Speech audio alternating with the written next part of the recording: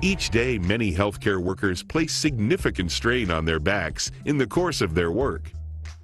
Rates of musculoskeletal injuries from overexertion in healthcare occupations are among the highest of all U.S. industries. The single greatest risk factor for overexertion injuries in healthcare workers is the manual lifting, moving, and repositioning of patients. To avoid back injury, stay physically fit and maintain good posture. When lifting or moving a patient, utilize devices such as slide boards, slip sheets, slings, rollers, belts, and mechanical or electric hoist whenever possible.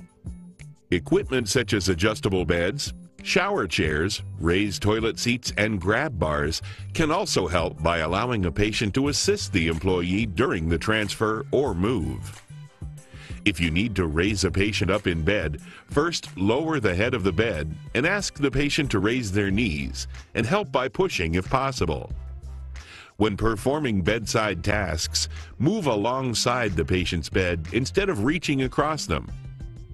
Even with the use of such devices and equipment, it is still important to use proper lifting techniques. Remember to plan ahead, stand close to the patient or object being lifted. Keep your back straight and bend at the knees. Lift the patient or object close to your body. Lift with your leg muscles, not your back or arm muscles. Avoid twisting, and never lift a load higher than your waist. If you need help lifting or moving a patient or load, always ask for it. It is better to get help than to injure your back.